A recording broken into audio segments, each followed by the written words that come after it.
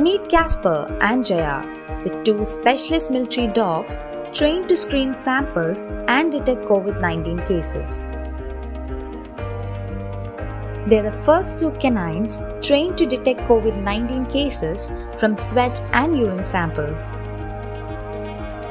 Since November 2020, Casper and Jaya have been deployed in Chandigarh and Delhi. They have been screening samples of soldiers posted to forward areas of the Northern Command.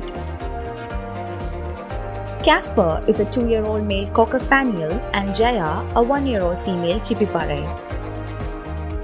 The two dogs underwent 12 to 16 weeks of training with exposure to positive and negative samples.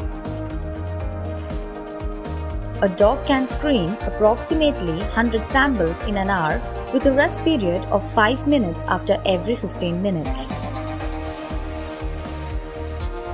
According to Lieutenant Colonel Surinder Saini, instructor at the Army's Renowned Veterinary Corps in Meerut, these dogs can detect COVID-19 with 95% accuracy. Use of canines in the detection of COVID-19 enables mass screening and increases lead time for management of positive cases. Samples identified as positive by the dogs during mass screenings are confirmed through the RT-PCR test, thereby reducing the number of these tests needed for COVID detection. 8 more military dogs are now being trained and they will be equipped by March.